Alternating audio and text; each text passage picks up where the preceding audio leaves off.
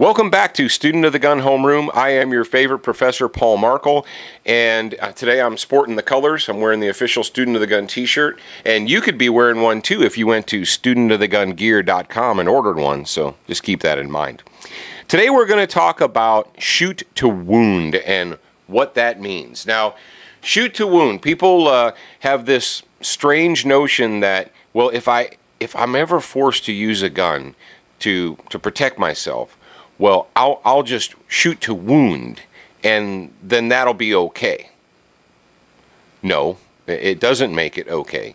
If you discharge a firearm at a human being, you're either A, justified because you were in fear of deadly force or serious bodily harm, or B, you are not justified because you haven't met the requirements to use deadly force.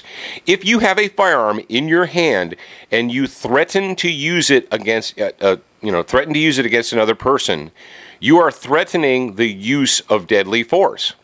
Whether you discharge the gun or not, it's a threat of deadly force. That's why when someone points a gun at a police officer, the police officer doesn't have to wait until they shoot him to return fire.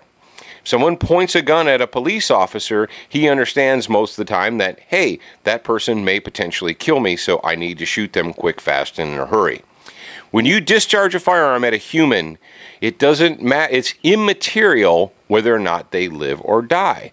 You're like, oh, that's mean, and that's not nice to say, and we don't like to talk about that. Here's the real deal. The real deal is this. If you discharge a firearm at a human being, at some point in time, your actions are going to be judged by either a grand jury, by a prosecuting attorney, by a judge, by a group of attorneys, what have you. They're going to examine your actions, and they're going to determine whether or not you were justifiably in fear of death or serious bodily harm, or whether you were not. If you were, then it is legally permissible for you to use your firearm against a human and for them to die, to expire. Now, people that are shot with handguns, most of the time they don't die. Something like 75 to 80% of people shot with handguns in the United States don't die.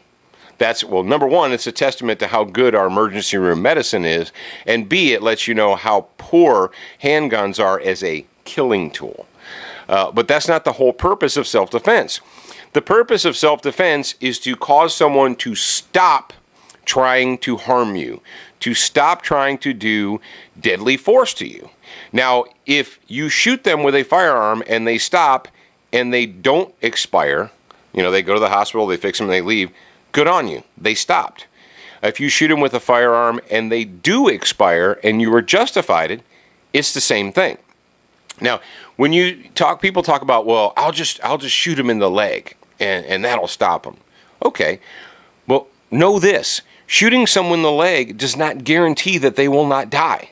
You know what you've got inside both of your legs? Big old fat femoral arteries. If you nick or open up or sever a femoral artery with a bullet and that person doesn't get a tourniquet on their leg within 2 minutes, they're going to die, whether you meant to shoot to wound or not. That's not the point. Or I'll just shoot the gun out of their hand. That kind of... If you think I'm just going to shoot the gun out of their hand on purpose, you watch way too many movies and you need to get your butt into a professional shooting school. We don't shoot people in the hands and the arms and the legs because that's not how people stop. You can shoot people in the legs and they'll bleed to death in 2 or 3 minutes, or in the arms or what have you, but it doesn't stop them from trying to kill you. And that's the whole point of self-defense, is to stop the person as quickly as humanly possible from trying to hurt you. So shooting to wound is, if you've got that thought in your mind right now, you need to get it out. You need to get your head right before you actually have to use a firearm to defend yourself. And you say, well, yeah, it's easy for you to say, but if I shoot to wound and we end up in court, then I'll look better because I can testify that I shot to wound. Here is the deal, Sparky. If you shoot them in the leg and they find out that you are not justified in using deadly force against that person, they're going to charge you.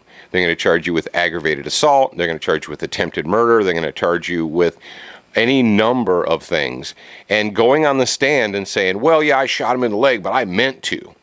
The prosecuting attorney's not going to say, oh, well, you're a good little citizen, I'm just going to let you go. If he finds out that your actions weren't justified, he's going to charge you, and your I just meant to shoot him in the leg ain't going to fly. Because the attorney's going to say, no, you meant to murder him, you're just a crappy shot. Shooting to wound does nothing good for you and a lot of bad things for you, because in the heat of a deadly force situation, when you need to defend your own life, trying to take meticulous aim at small parts of the body is not something you're going to be able to do. And if you have the ability and the calmness about you to be able to meticulously aim at certain parts of a body, you're probably not in fear of death or serious bodily harm. Think about that for a second. And that's what the attorneys are going to say in court if you ever end up there. So if you are justified in shooting a human, you are justified whether they live or die. If you're not justified, then it doesn't matter what you did. So keep that in mind as you move on through your day and your life. Now, what's the recommended reading today?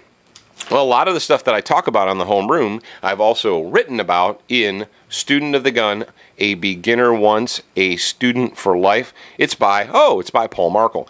And you can order signed copies from our web store. Just go to studentofthegungear.com and you can order yourself a signed copy. If you don't want a signed copy, you can order it from Amazon or Barnes & Noble or whoever. So, for all things Student of the Gun, where are you going to go? You're going to go to studentofthegun.com.